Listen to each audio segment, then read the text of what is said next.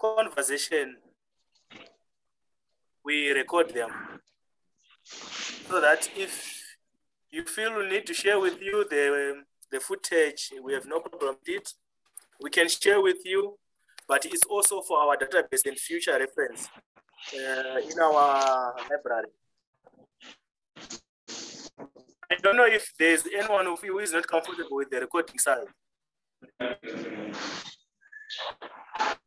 I don't have. Okay, thank you guys. Welcome, ladies and gentlemen. My name is Livingstone Muchefa. I'm the curator for education and public programming at the National Gallery of Zimbabwe. I'm delighted to have you on this platform, Harare Conversations, which is our series in terms of engaging people, citizens, artists, researchers, scholars, and all the different, fields of study. But most importantly, as a visual art center, the emphasis is really to say we are all artistic in a way. The way we behave, the way we talk, the way we dress and everything, we are artistic human beings. So we are trying to connect whatever is happening in Zimbabwe. We should connect as disciplines. We should connect as individuals and as institutions, so much that we fit into the field of art. So today I have the pleasure and honor to have Dr. Mhike, who is a lecturer at the University of Zimbabwe. Dr. Mhike has been working on numerous publications and works that evolves around the evolution of childhood, youth construct, post-colonial state of childhood, youth capacitation, as well as state failures or efforts in capacitating these youth. I would not say much about him. He is a colleague in the history department and economic history as well. Pardon me, I'm not yet familiar with the new title of the faculty, but I know the old name. That is Dr. Mhike for you. I'm hosting as well Mr. Tungamirai Zimonte. He is the executive director of Youth Against Alcoholism and Drug Dependence, and also national coordinator for the Southern African Alcohol Policy Alliance in Zimbabwe. Mr. Zimonte also sits on the boards of international and anti-drugging organizations like Movent, International and African Tobacco Control Alliance. These are my two important guests today, but we are hosting them in observance of the African Day. We are honoring the African child, and this day is set aside, globally, to really come up with initiatives that are centered around in either celebrating, educating, or coming up with the discussions that also evolve around the African child. So today we are contributing with these two experts coming in. Dr. Mhike is a historian. He's going to give us the historical work or the historical context of these childhood or youth constructs. And we are going to engage, our second presenter will be Mr. Tungamirai, who is a practitioner. He's into these issues. He has so much work and insights and issues around these issues. So I will not take much of your time. I will request Dr. Mhike you can warmly give us, you can introduce yourself in another way before you give us your talk today. Then thereafter, it will be Mr. Tungamirai to give us his presentation. Thank you, ladies and gentlemen. Yeah, thank you, Mr. Thank you very much for the generous introductory remarks that you've given me. There is not much to say, just that I'm interested in, to do with this construct child. and how they interact with, state power over time. And for example, my PhD was on juvenile delinquency. How was delinquency constructed? And you find that these social values that end up constructing delinquency or normative values are always moving targets depending on the requirement and need of the time. So that's Dr. Mhike, you bit to be not so audible. I don't know if you can get your mic closer or something. Maybe I'm the only one. No, I also don't get him well. Yeah. If you could work around your guard, maybe to be closer or something. I've tried everything to maximize my. But now you are audible. Oh, okay. Yeah. Let me proceed then. Yeah. So what I want to just is to give to the panel as an introductory kind of discussion is childhood and youth constructs in colonial contexts. Then we move into the post-colonial context for us to understand what has changed and what has not changed. So you realize that during the colonial period, childhood and youth were, there was an overlapping, boundary between childhood and youth, largely because there was, political economy issues. The political economy of colonial capital required sometimes young people as young as 14 years old to be considered as adults. So you could not,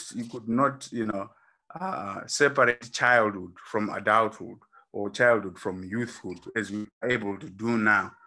For example, it was largely because of the labor laws of the time, where the insatiable colonial labor regime always wanted, cheap labor on the farms, on the mines and stuff like that. So much so that 14-year-olds were required to go and seek wage labor so that they will be able to pay tax. So it was a labor issue, it was a revenue issue as well. So you find that childhood was very much violated. It was racialized, and at the same time, it was also ethnic. And if you look at parts of French and British Empire, you realize that not all whites sometimes had the same kind of childhood. Some whites were whiter than others, so much so that childhood was not evenly distributed. So you realize that the political economy of colonialism violated the rights, particularly of the African child, in a racialized way, to the extent that you had childhood that had responsibility but without protection. You had a child that had responsibility without real protection as to what is it that these African children were protected against. For example, until the 1940s, for example, in Southern Rhodesia, the African child was not recognized at law, particularly in 1949. That's when the African child was recognized as a child. Prior to that, childhood was a prerogative of white society. So realize that you have this, broadened childhood, broadened youth that did not have any protection, but it's huge piles of responsibility. But what is important today is, even against those difficult circumstances, you realize that African youth were not docile. They were not servile to their misfortune, the misfortune of being under the colonial law. And if you want to look at the history of the liberation movement, you can always place the youth at the center of that. You go to South Africa, you go to Southern Rhodesia, you go to any other place that you can think about in terms of trying to break the colonial law. So African youths were always heaped with responsibility, but they also transcended these are disadvantages that, the colonial economy placed on them. And they were active people in trying to change the social circumstances, of their race, during the time. So beyond that, you realize that even the most significant prototype nationalist politics, when it began in the late 50s, it was led by youths, the Salisbury, so for example, the Salisbury boycott, was led by youths. The James Keremas at the time were youths, they took on, the colonial state. So you realize that African youths have always been active. And if you go to South Africa, from whence now we celebrate this, Day of the African Child, the 1976, massacres and stuff like that, the youth were always in the forefront or at the forefront of trying to liberate themselves, to recognize that they are agents of social change. Of these institutions that have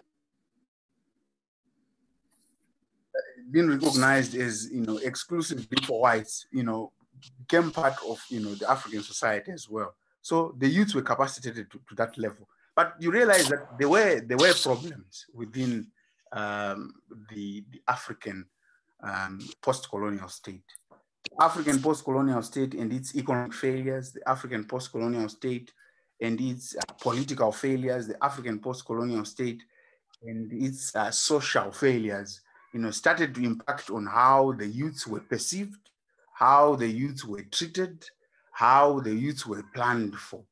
And increasingly, you realize that because of the euphoria of, independence and how the youths perceived this future to be, they became nagging elements within the post-colonial setup, where they were demanding more than what the post-colonial economy and politics could offer.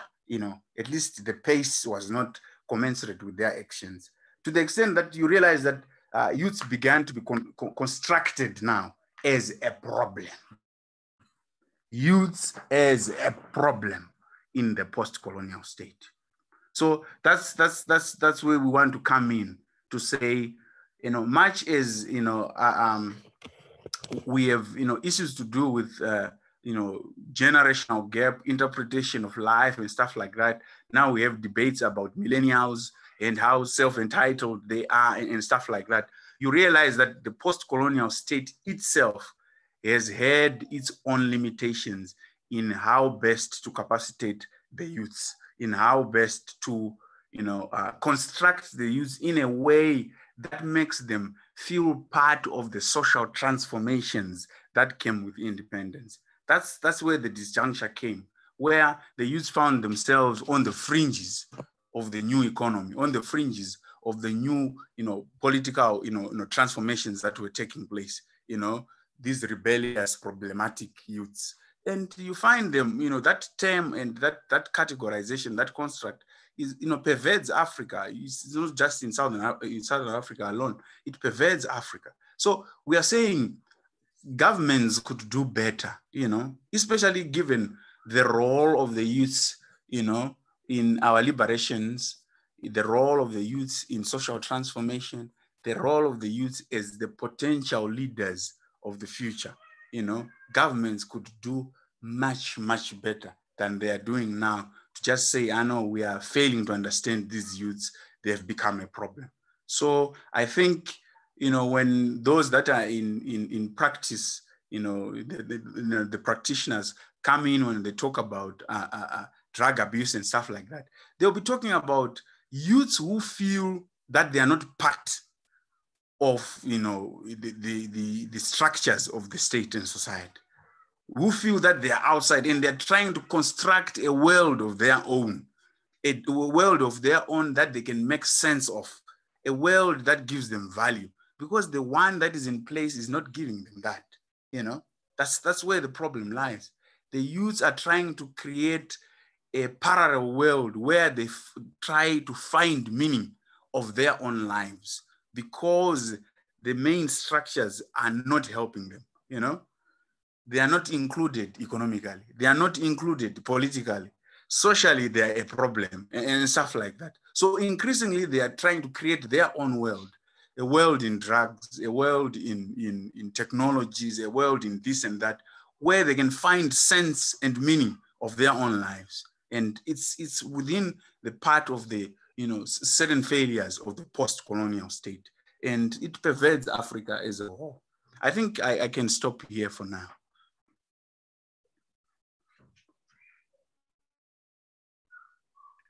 Thank you, Dr. Mhike, for giving us that historical context, the colonial and the post-colonial state of the youth and childhood issues. That gives us a good background. Mr. Tungamirai is really into these matters practically. He is going to give us a talk that is going to complement and highlight some of the real issues on the ground, the challenges, and I'm sure we are all to benefit from his discussion with us today. Mr. Tungamirai, my brother, the floor is yours. Thank you very much. Dr. Mhike has really highlighted some very interesting perspectives in terms of the youth. But I'll just get into what we do as, in fact, like you mentioned earlier, I wear so many hats, so at times I get confused which hat I'm wearing. So as the founder of Youth Against Alcoholism and Drug Dependence, I'll kind of give like a brief of who we are. So essentially, Youth Against Alcoholism and Drug Dependency is a public health-centered and development-oriented organization that's committed to empowering and promoting healthy alternatives to alcohol, tobacco, and other drug use among young people in Zimbabwe. We realize that substance abuse subverts the rights of young people and damages their ability to act as free and conscious beings capable of taking action to fulfill their needs. So I'm just going to give a brief context of the alcohol and drug problem in Zimbabwe and Africa. According to a paper entitled Drug Use, Abuse, and Alcoholism in Zimbabwe, published in October 2002, at least 3 million people in Zimbabwe are alcoholics.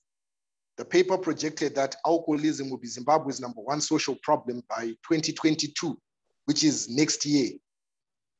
According to the World Health Organization regional office in Africa, more than 70% of young males and 40% of females aged 15 and 19 engage in heavy episodic drinking in Zimbabwe. Heavy episodic drinking is what the young people call binge drinking. And these are very worrying statistics, considering that young people constitute 60% of the Zimbabwean population.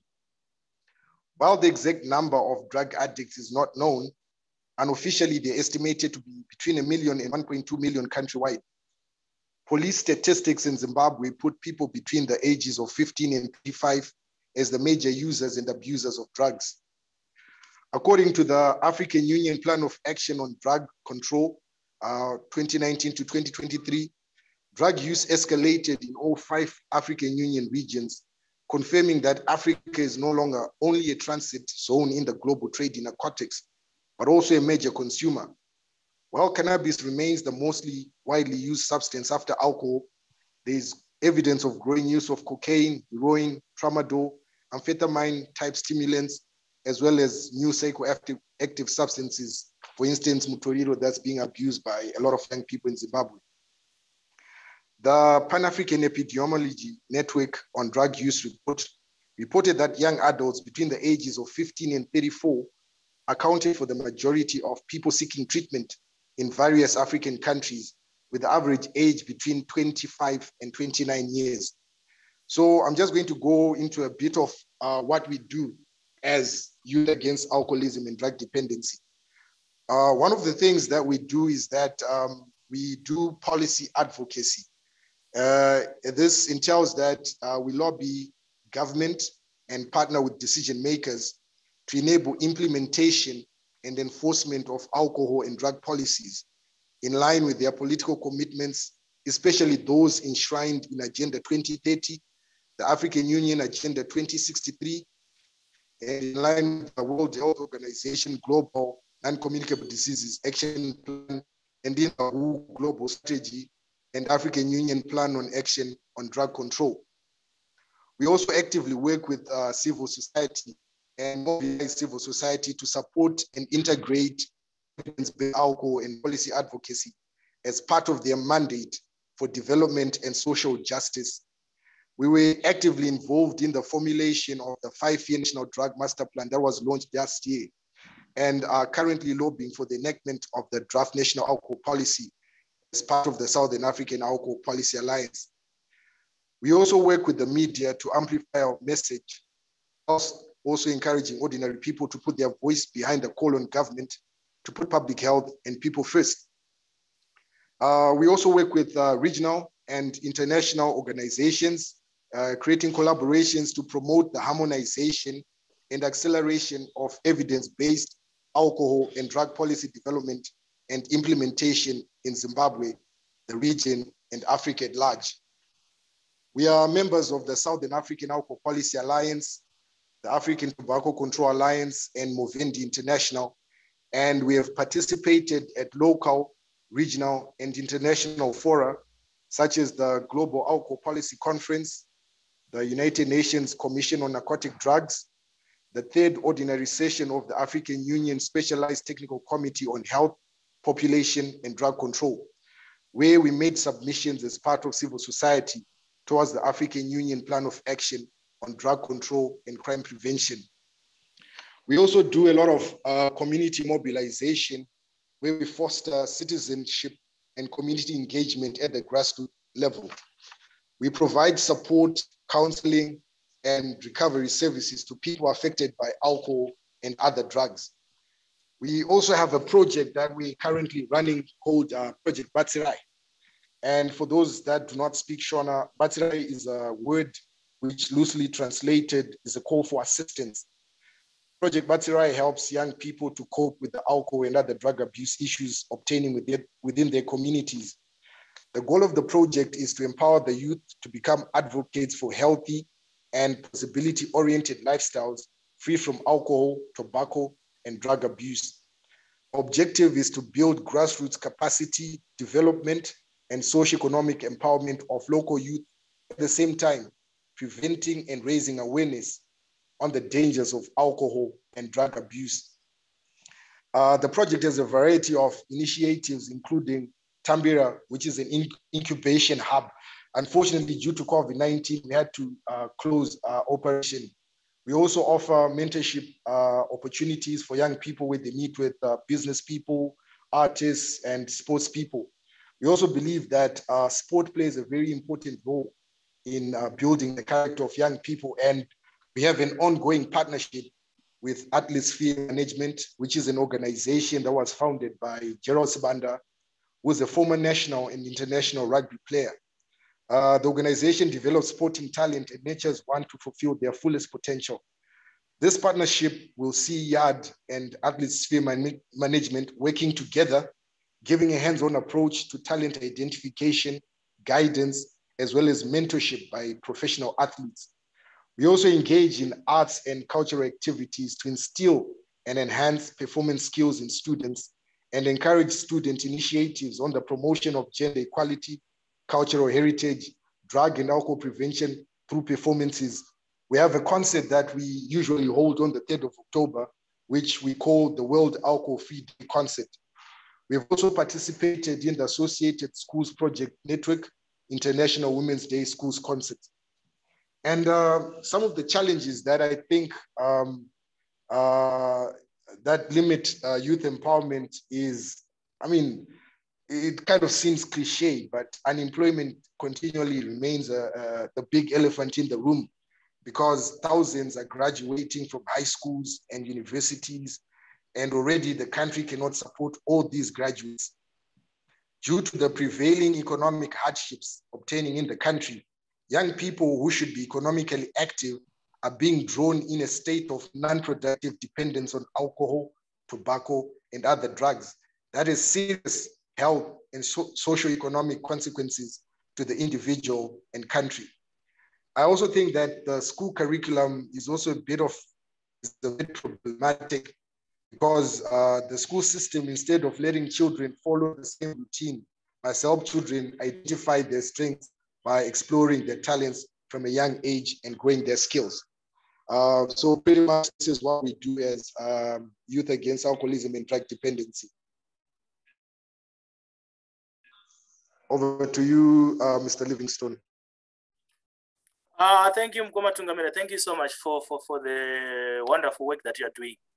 But taking a leaf from what Dr. Mhike has just presented, what sounds so familiar from colonial, post-colonial times is the police loopholes. From what Dr. Mhike was presenting on, it looks like the issue of adulthood or childhood was very vulnerable. Whether if we are talking from labor issues, then 14 years was quite, you were adult enough to be engaging into contract issues on labor. Coming to the post-colonial, I don't know, Mr. Tungamirai, recently there was a report that said there was need for alignment between the Children's Act, I don't know how to properly quote it, and the Constitution, where the Children's Act is saying, it says 16 years is the age for you to be mature enough to make a decision, but the Constitution says 18. And some of the vulnerability that we are seeing in these, minors comes from that, gap where, if it's the girl child, just after 16 years, she can be said to be concerned and adult enough to make a decision. But then the Act says 18 years. And this is the same situation in the colonial times where at 14 years, you were subjected to, labor issues. But the same age, that kind of policy gap. What do you think of that, Mr. Tungamirai, before we engage, panelists into this platform? The policy gap. I think it's a bit of a worrying situation in terms of aligning that age of majority, because like from Dr. Mhike's presentation, we realized that young people were actually at the forefront of leading the revolution in Africa. And it's actually interesting because yesterday we're also having another webinar where I was just reading about how young people in Soweto were burning down shebeens and, saying, these are young people, school children, the ones that eventually got killed at the Sharpeville massacre. So you realize that at a very young age, young people are already conscious. Like, for instance, we're realizing that with the World Health Organization report, the young people 15 to 19 are actually engaging in binge drinking, which means that these are people that are already able to make conscious decisions, though they might be termed to be minors. But there are people that are aware. There is that need to align with the Constitution, but then these young people are actually aware. And another thing is that when you look at Africa right now, the alcohol companies are actually targeting young people. Mm-hmm. So yeah, I don't really know how to balance it, but young people are very conscious, very aware. The young people that were part of the liberation struggle were young people, teenagers. So I don't know where to draw the balance there. Thank you, Mr. Tungamirai. Because what is quite interesting is that taking a leaf from the liberation war narratives, it would seem that 14 years or those ages that we're talking about, they are mature enough to drive, and to be engaged into those meaningful and revolutionary events. But on this other side, there's so much about their vulnerability, and that dynamic where say that they are vulnerable or they are, empowered, that capacitation. I've also been looking into one other issue that I've been reading across, which talks about school children. In some places that are quite remote, they are what we call satellite schools. And these satellite schools do not have the facilities to accommodate exam for their children. So they are supposed to transfer all their children or all their learners to other main schools for exam, for examinations.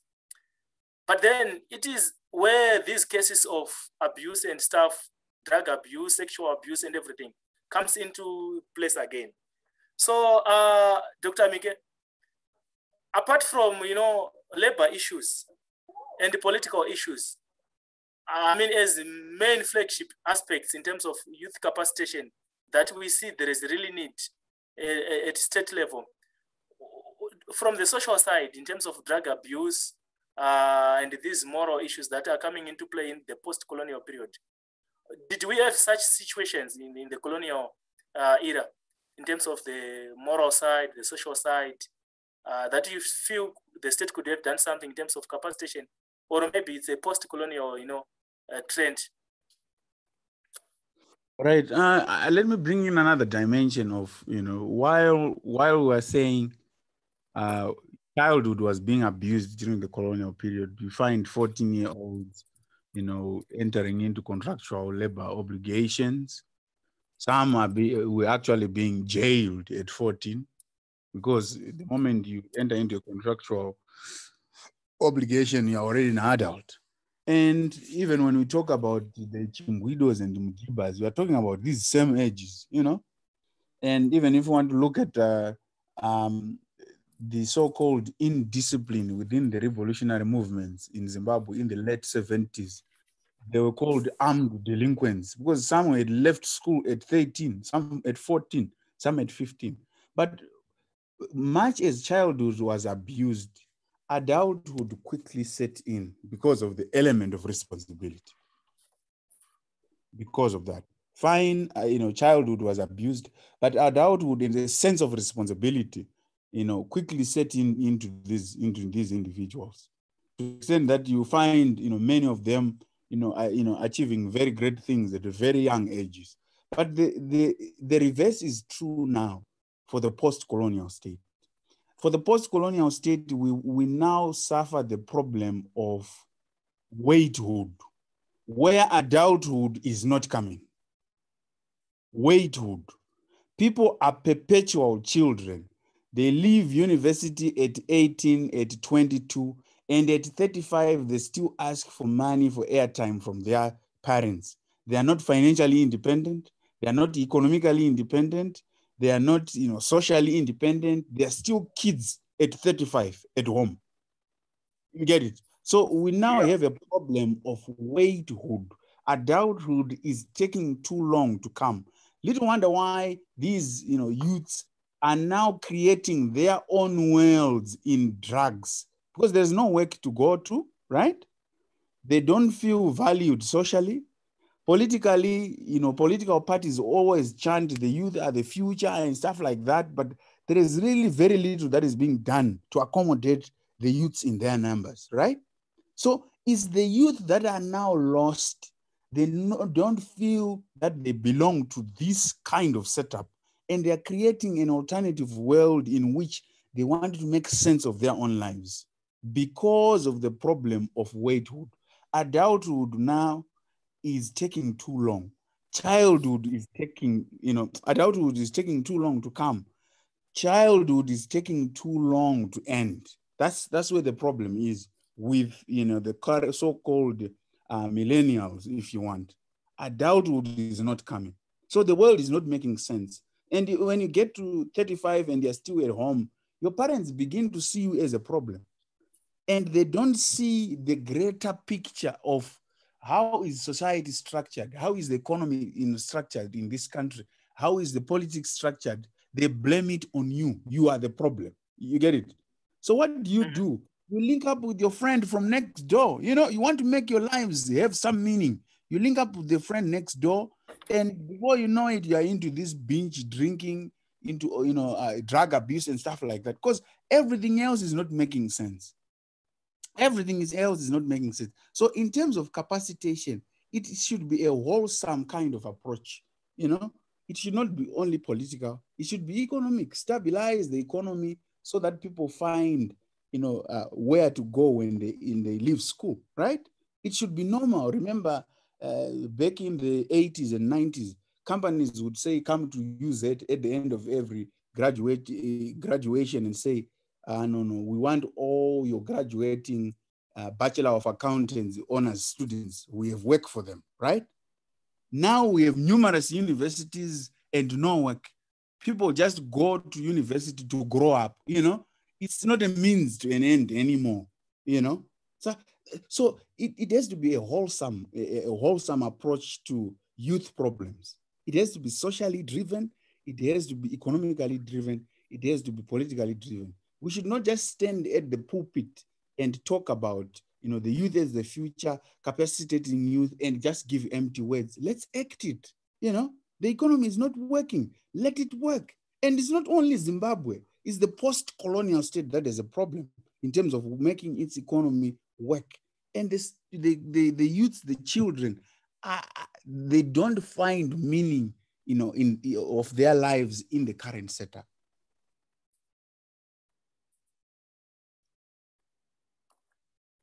Thank you, Dr. Mhike. That is interesting. It should be all, inclusive in terms of the programs. Mr. Tungamirai, I have taken a leaf that you have a project that is called Project Batsirai, which really looks into, assisting youth that are having problems with drug addiction and stuff. Apart from that angle, do you have other, social or economic projects that are also meant to rehabilitate them or to empower them in terms of capacitation?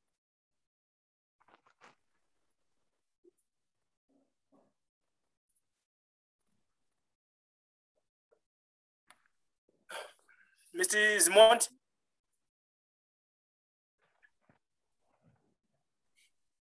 Are you there, Mr. Hello. Zimonte? Yes. Yes. Can you hear me? Do you get my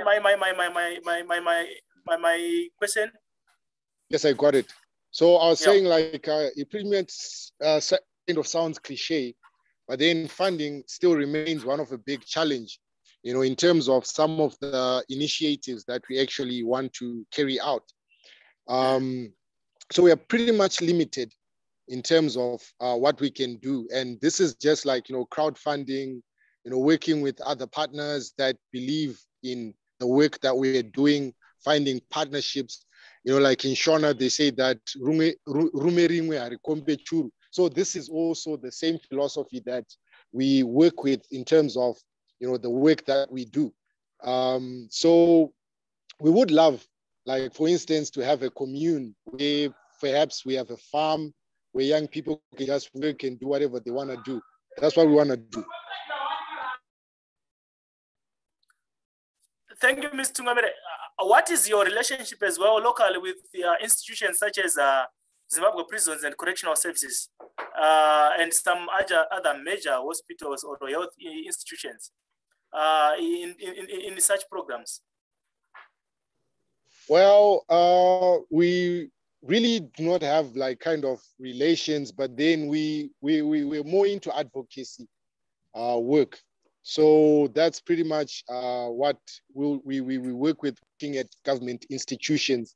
And, so for us with government, it's more about lobbying for government to enact, public health centered policies that at the end of the day, help our young people to become better citizens and better people. Because drug abuse and alcohol abuse is an impediment to development. It goes against all the sustainable development goals.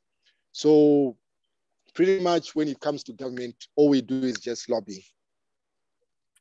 Oh, thank you. But what is your comment in terms of from the statistics that you gave? The projection is that by 2023, drug and alcohol abuse will be the major social problem amongst the youth. Is it something from your research? Is it something that is coming from what Dr. Mhike has been giving us in terms of the historical context, or there are other issues that could be contributing to that kind of statistics as well? It's actually a paper that was published in 2002. That's almost like 20 or so years ago.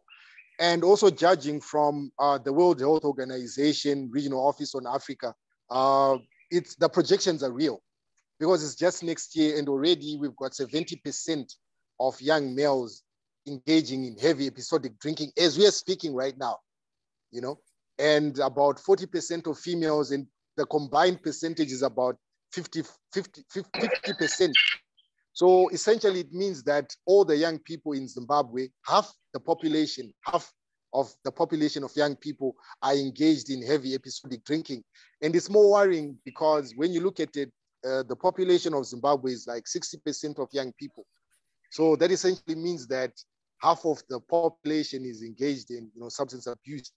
So, I mean, this is a very worrying situation, and the government really has to step up and enact the alcohol policy, because it really kind of works towards kind of dealing with some of these issues. Already there's a draft alcohol policy, but then it's just gathering dust, because there's also that inertia in terms of implementing, you know, policies, not just in Zimbabwe, but then even regionally and continentally, because, you know, like most people would actually be shocked that, you know, the biggest drug dealers are actually men that are wearing suits sitting in boardrooms, you know, because the alcohol company is actually the biggest drug dealers. Alcohol is the most abused substance in Africa, you know, but it's a legal substance, and, you know, action needs to be taken quickly before we have, you know, a future that is just drowned in alcohol. Oh, interesting, Mrs. Monte. I'll get you.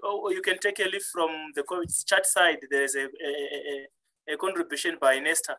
But what I just wanted to find out from both of you, my guests today, Dr. Mhike and Tungamirai. Recently, or can say currently, we are in the lockdown, the COVID-19 outbreak. What do you think of it? Has it really, you know, complicated or multiplied the drug and alcohol abuse levels in terms of in Zimbabwe or maybe across the globe? What could you say? What do you think would be the overall net effect after this lockdown? Do you see what are the chances of you know, some of these statistics coming down, or with COVID or without COVID, nothing was going to change? Maybe your comment, Mhike and Zimonte. But before you respond, let me read from the chat side. Nesta is saying, Mr. Zimonte, you talked about engaging the youth in art projects. How is that going to be? And which areas of art are these? To what extent is this intervention assisting the youth? Maybe that you come that later. For now, Dr. Mhike, if you want to put into context the COVID-19 lockdown, what has been the overall effect, and where do you see us after this lockdown? I think we all agree that the lockdown has fried all our brains across the world, you know, including adults themselves, you know, let alone a group of youths who were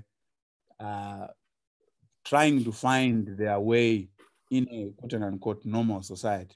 So I think the net effect would be things will actually get worse. Excuse me. Things will actually get worse, because even the very few youths who had, you know, two things to do, you know, to eke out a living, find themselves shut behind closed doors and stuff like that. That only serves to increase the frustrations that we've been talking about, you know, the frustrations of, you know, the lack of economic independence, the lack of political independence in terms of, you know, being your own person, staying at your own place and not being answerable to anybody and stuff like that, and being stuck at home with your parents for God knows how long. So I think overall, we'll have to pick up more problems because of, you know, the lockdown and COVID, you know, and COVID issues. And I think it's a global problem. is not only localized, it's actually a global problem. But we had our own specific problems, locally, where in certain other parts of the world, you find governments trying to, give some people some form of relief, financial relief. And out here, you have your kukia closed out, and at the same time, the government is giving you nothing, and that only serves to compound the problem. So I think, the net effect will be, we have an increase in these problems. Thank you. Mr. Tungamirai. Oh yeah, so just to answer Nesta's question, we work with musicians. We also work with visual artists.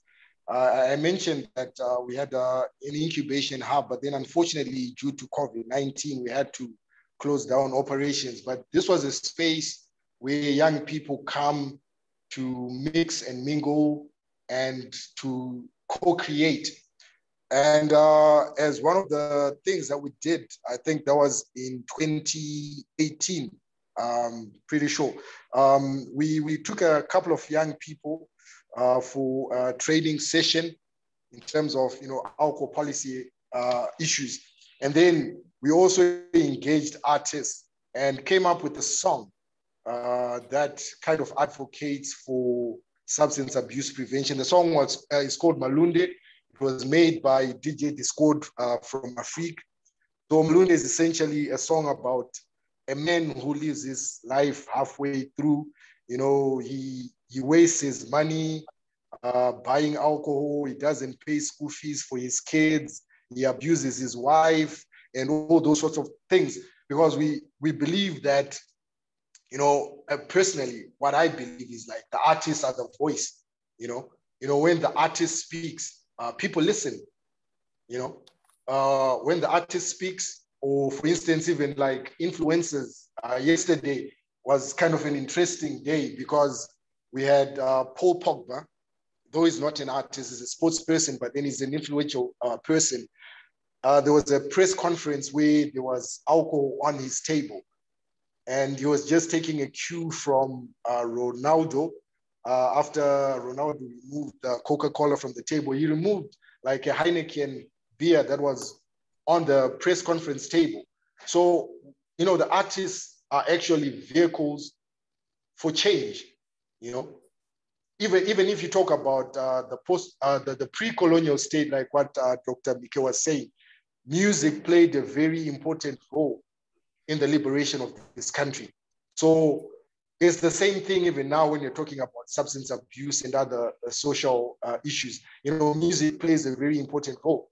Even if you go to the church, cultural activities, music still plays a very important role. So that's pretty much why we work with artists and try to engage them to see these positive, issues that we're talking about. The alcohol industry has got a lot of money, and a lot of artists eventually sell out because they need to feed their tummies. But then at the end of the day, they are making a lot of young people then get into substance abuse. If you listen to a lot of Zim dancehall songs, they're always singing about Guka Makafela. I didn't even know, like, for instance, Soldier Love's song, Television Ting, was actually like a song promoting, crystal meth. So this is the power that art has when it comes to social issues and changing the narrative and changing the minds of young people. Thank you, comrades. There is a comment on the chat side by Wesley. He's saying, I think the breakdown of the state's capacity to enforce national laws is featuring a lot in these conversations. In your expert views, what should be done? Because I think he's concurring with what Tungamirai was saying. Some of these, culprits, they're actually sitting in the boardrooms, and they are not just, ordinary people who are fueling, because in a way it's actually a legal business to some. So Wesley is saying, I think in the breakdown of state's capacity to enforce national laws features a lot in these conversations. So what in your expert views, should be done, I think, to arrest the rotamidist, a collapsed state? How viable are such interventions? If this is the situation, to use his words, a collapsed state, how viable could be such interventions, such as, you know, Zimonte and others are working on to? Your comments, but this I extend to everyone in the discussion. Ladies and gentlemen, you are free to contribute. You can just, by way of raising your hand, show that emoji where you can click and you can show that you are raising your hand, and then I'll let you speak. You are free to contribute. But Dr. Mhike and Tungamirai, how can you respond to this one by Wesley? Yeah, I think it's a complicated, you know, situation, because even if you want to look at the problems in the United States of America with, you know, drugs like Oxycontin and stuff like that, these, you know, medical but abused drugs, you see the power of big pharma, you know, arm twisting politicians in the Senate, and there is really very little that is done to punish these guys, because they control a lot of, you know, money, and they can arm twist the hands of politicians. It's even more worrisome when it comes to, quote unquote, a failed or collapsed state, as, you know, Wesley wants to put it. You know, it takes a concerted effort for you to come out of the mess, you know, because if you are saying, you know, things are not in shape, and you have these powerful entities that control a lot of money, that can influence what politicians say and what parliamentarians say and what kind of law goes through and what kind of law should not go through, it becomes very, very, very difficult. So it's not a developing world kind of problem alone. It's an international problem where you have big money controlling politics, and it takes a lot of effort for you to come out of that mess.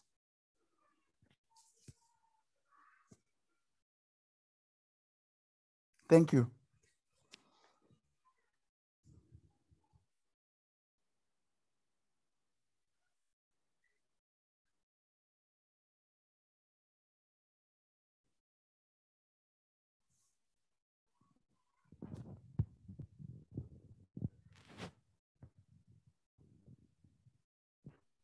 Yeah, I concur with Dr. Mhike. Like I alluded to earlier, you know, like these non-state actors, corporate gangsters, actually are the ones that actually, you know, like kind of influence policies. They even sponsor politicians. Some of the people that eventually get into power are actually sponsored by these guys in some shady boardrooms and stuff. And it's not just an African situation. It's a global situation. For instance, I talked about alcohol policy. And when you look at, you know, African alcohol policy, there was a research that was made. And, you know, we had these people with vested interests, like the alcohol industry, coming in and trying to influence and actually influencing a lot of policies in Africa. And, you know, this is a kind of situation that seems like you've got criminals that are actively engaged in constructing a prison that would eventually incarcerate them. Would you think that those criminals would create a prison that would, you know, kind of incarcerate them for life, or they'll create a prison that has got loopholes for them to, like, you know, eventually escape when they get incarcerated? So this is the conflict of interest that then arises when we have these commercial interests.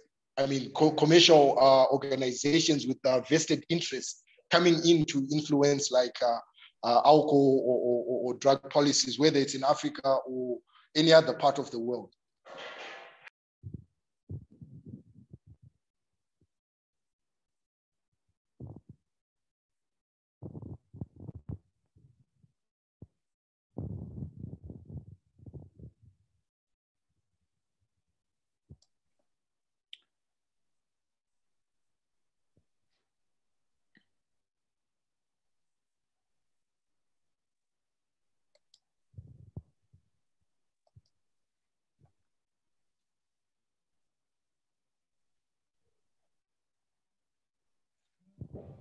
Hello.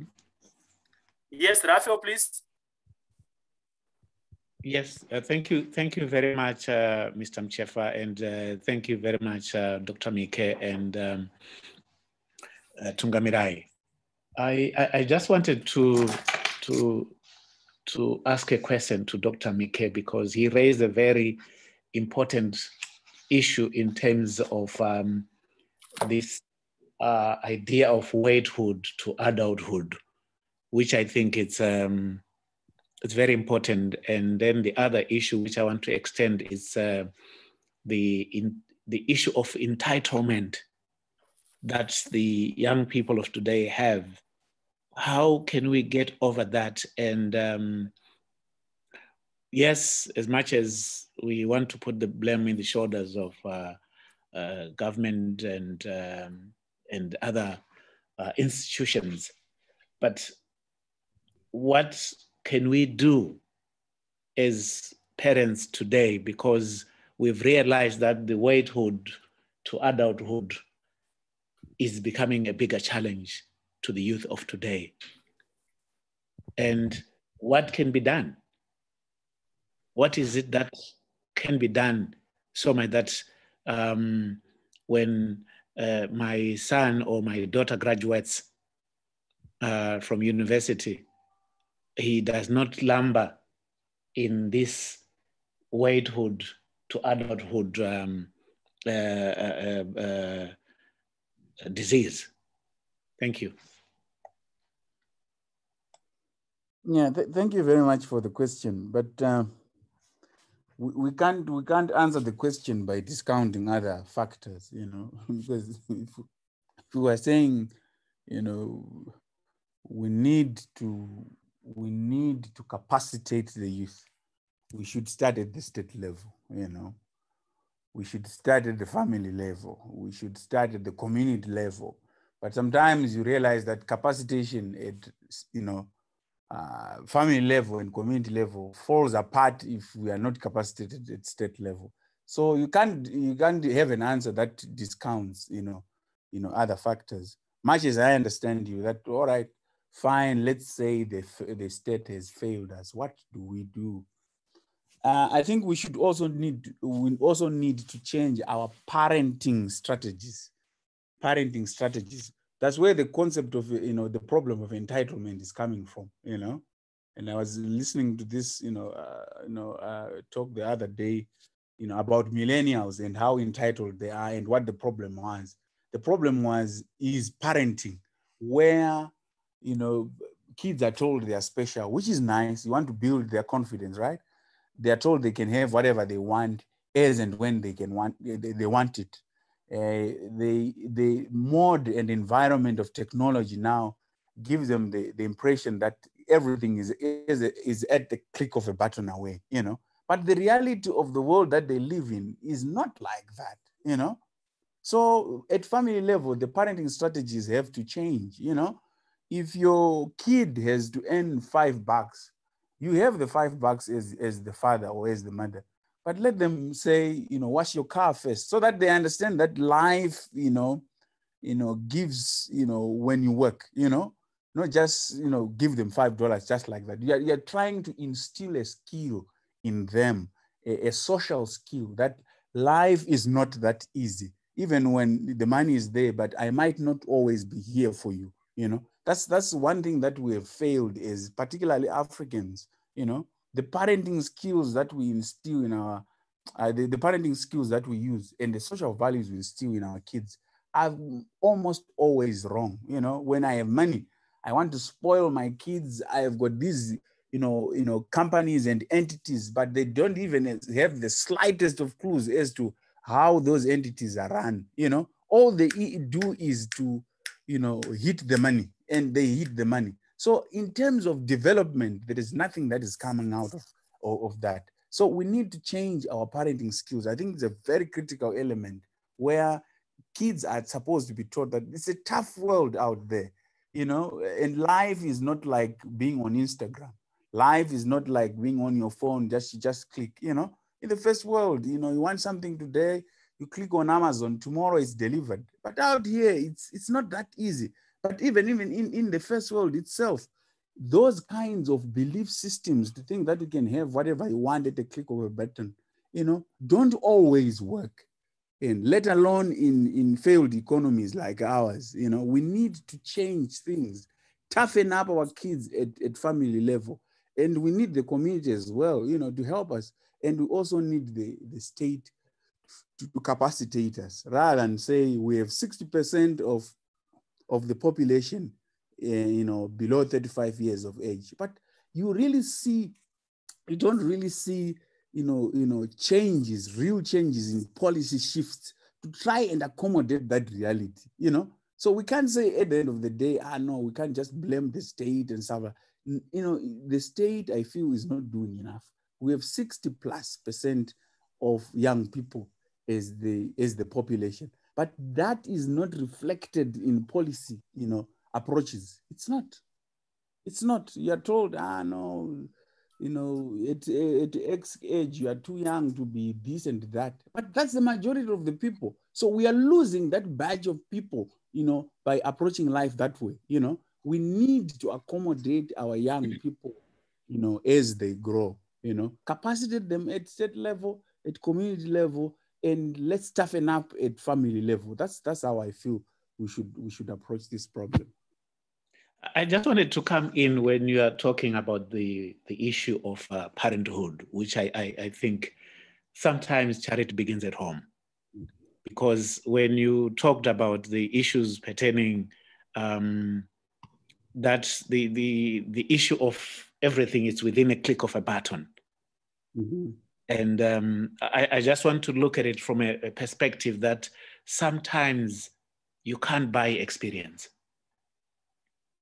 The entitlement we see, I mean, we work in these institutions and we do other works outside where we are looking at it from a perspective of saying our voluntary attitudes in the past were higher.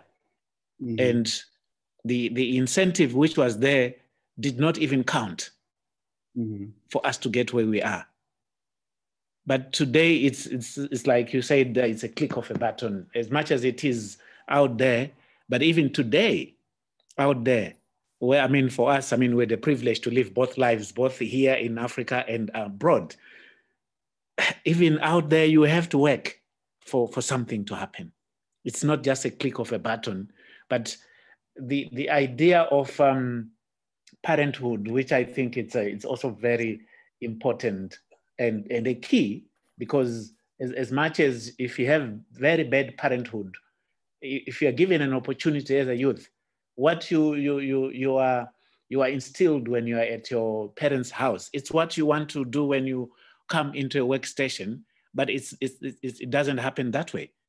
You have to get that experience for you to get at the top. It's not just an event. It's a process for you to be empowered. And I'm sure for me as a parent, I'm sure I'm learning a lot from what you're saying, that this is where the root cause, as much as, yes, the government also has to play its part in terms of looking at this 60% to make sure that whatever we do, the 60% of the youth is also looked after, which is a very valid point. But the parenthood, it's a very, very critical point, which I think is a takeaway for me as a parent for us to have a change of mindset in terms of how we grow our children. Thank you. Thank you very much for that. There's Lizzie there, she's raising her hand. Liz, can you contribute? Thank you, the panelists, to this conversation. Muchefa there, Dr. Mhike and Zimonte. I am just so privileged to be part of this conversation, where I also have questions as I listen carefully to this conversation, to say, the history part that Dr. Mhike gave us, and post-colonial state now is vis-a-vis the Day of the African Child. Even looking at the topic that we have there, forging the fires of the future, where I'm saying, just putting together what I have heard from different people contributing, we have a challenge here, waithood that we are talking about, where adulthood is very hard to get to with our young people. And I'm like, what exactly are we looking at? What are we talking about? We are talking of empowerment, of economic freedom. We are talking of social freedom for these people, young people. And I'm just thinking, much as we are doing this, I'm sure most of us here are above probably the ages. Why not also have maybe another conversation to actually hear from these people, these young people, speak their voice, hear them speak of the challenges that they also have. And I also do suggest probably talking of the economic empowerment that we claim to say to the young people. Maybe we also need to implement, we need to practically have these young people be empowered truly, than just having things on paper.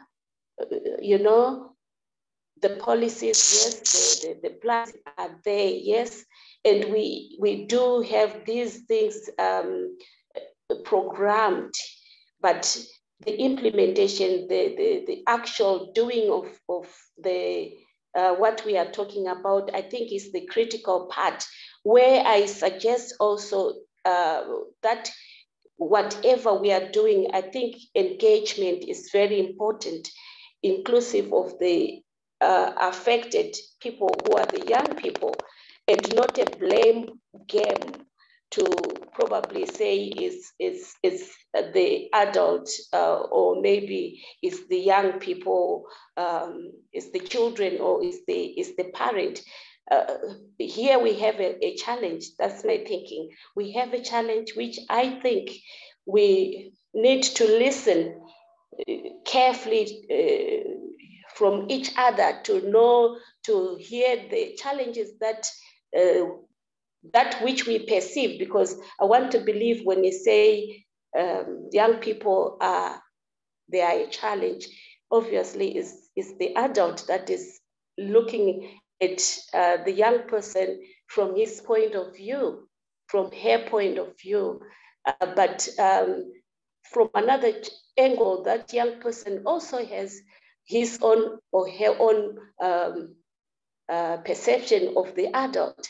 So what am I saying? All I'm saying is here is a challenge in the post-colonial state, where I want to believe Africa, not only Zimbabwe, but across the continent, I think whatever interventions, whatever, just like this conversation, I really want to thank the organizers to this, that if we can have a spread of such where we want to be inclusive, to hear, to let that voice be heard of the two parts, and probably find workable way forward in order to have a better space for both of us in the future. Thank you. Thank you, Liz, for that wonderful, comment. I think I'll learn from it that we should not speak for the youth, but these are research findings anyway they still remain valid. And also, like Tungamirai has said, the blame is also on us, maybe as the adults. You know, in terms of the police issues, it's not their responsibility. Much of it, in terms of the blame, is on very, you know, pronounced institutions that are run by adults. So, as a summary to what our guests or our presenters have been deliberating on, much of the issues have been about the police gaps, you know, national laws that are not compatible, that are also giving room for those, you know, abuses, and infrastructure, you know, we set up from the side of Tungamirai and his institute, his work actually, the challenges that they are facing and the wonderful work that they are doing as well. There's a comment there. Some of the young people are listening and pop them. Okay, that's fine. That's coming from Raphael. I think in our next dialogue, we should try to engage some of these, you know, critical stakeholders, the youth themselves. Our guest tonight, our guest today, actually, sorry for saying tonight. I'm used to hosting these events at night. Are there any comments that are coming from our panelists? I don't see any hand here. Any contributions? Well, there was an interesting comment that was made about, you know, like that generation gap between the adults and the young people, and the importance of the family as being an institution that actually kind of molds young people to become better citizens. Because when you look at like the post-colonial Zimbabwean youth, they had a very good relationship with their elders. You know, they were told that, you know, this country was taken, and, you know, they were very conscious of what had happened, and they made a concerted effort. You know, that class of 1960, 1970 is pretty much different from like the post-colonial generations. And not to place blame, you know, but then I think post-independence, there was that euphoria of independence, and, you know, the same youth that actually managed to get the country independent just kind of got excited and then forgot the essence of what the struggle was all about. And they also failed to, you know, like impart, because it's a relay, you know, impart the same essence of the struggle. Because I don't know who said this, but then they always say that the struggle continues. The struggle is never ending. You know, it's a relay race from one generation to the next. And even Frantz Fanon, I think he says that each generation has got a part to play. You know, each generation has got its part to play. The post-independence generation had to liberate the country. And then the post-colonial generation, perchance their mandate or their mission is for economic, you know, independence. But then there's always that need for like dialogue between the post-independent and the pre-independence generation, so that, you know, people sit down, they talk, they discuss, they dialogue, because dialogue is always important, you know. And if people do not sit down and talk, there's always room for, you know, like outsiders to come and influence, you know, what the young people eventually become. Even if you look at this whole alcohol and drugs, or, you know, you have our young people that leave the country for the so-called greener pastures, because they feel like, you know, Zimbabwe, Kumusha, and so forth and so forth, they don't have the idea that you can actually work on a farm, you can work in mining. We've got all the resources in this country for everyone in this country to actually benefit from the resources, but, you know, it needs all hands on deck, you know. So even if you look at substance and drug abuse, it's not just because there's a failing economy. Even in rich countries, you know, there's a growing epidemic in the United States, you know, like fentanyl. You know, like America is a very sophisticated and rich country, but they've got a growing crisis in terms of drug abuse. So it's just a matter of us sitting down and then chatting and defining who we want to be as a people. I think that's just my contribution. Thank you, but Tungamirai, what do you suggest to be the most viable platform for such a dialogue between the old generation and the young generation? Because I understand there are a lot of other, you know, engagements, but they are not fruitful from what we are discussing in this platform. What would you comment to be the most viable platform for such engagements? I think the most viable platform is the family, because the nation starts at the family level. So if parents sit down and have conversations with their children, it eventually translates and trickles down to the nation state, because the nation state is just but a conglomeration of families. So everything that happens at the national level starts at the family level. So if you see problems at the national level, it means that it's starting at a family level. So I believe that's the first platform. Thank you. Now let me get your final remarks, my two presenters, Dr. Mhike and Zimonte, your final remarks to this discussion before we open up. If there's another comment, then we can close up. No, thank you very much, Mr. Muchefa. Just to highlight, there is a book coming out very soon, in a few weeks. I think it's already in print. We've a press, publication. I contributed a chapter in that book. It's entitled "Fending for Ourselves: Youth in Post-Colonial Zimbabwe." So it has very many perspectives about youth, politics, society, and stuff like that. I think it's one major, contribution to perspectives on youths in the post-colonial state that people might be interested in. Then the other thing is, one of our colleagues here was asking about, parenting skills. What can we do to capacitate our children at home? The greater society has failed us, so to speak. What can we do? I always marvel at how, for example, if you were to walk into a shop owned by an Indian, India, a grade 3 child comes from school, does not go straight home. They go to the shop. They do their homework at the shop. By the time they get to grade 7, Form 1, they will have inculcated into their heads a lot of business skills by merely observing their father do stuff, And if they were to take over that business, it would never fail. They will be challenged at Form 2, to make orders, to do this and that. The father wants to know whether the child has learned something. So at home, if we have the capacity to start small businesses, let's start small businesses and involve our kids, so that they know that money does not just come easy like that. Life is a tough thing. You get by through hard work.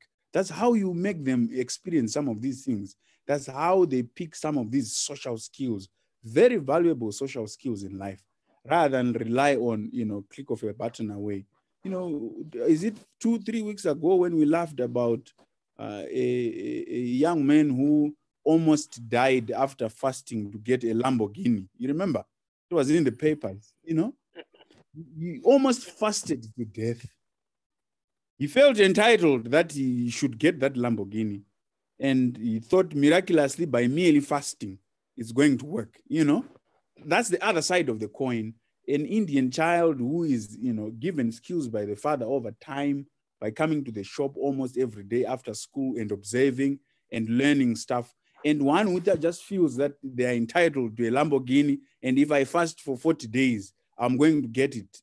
Those are the two contrasting kinds of philosophies of life that we have, And, much to all our agreement, you realize that, Indian businesses run from one generation to the next in the family, and they never fail. They will tell you we started in 1840 and this is 2021 because the skills are given generation to generation and it works.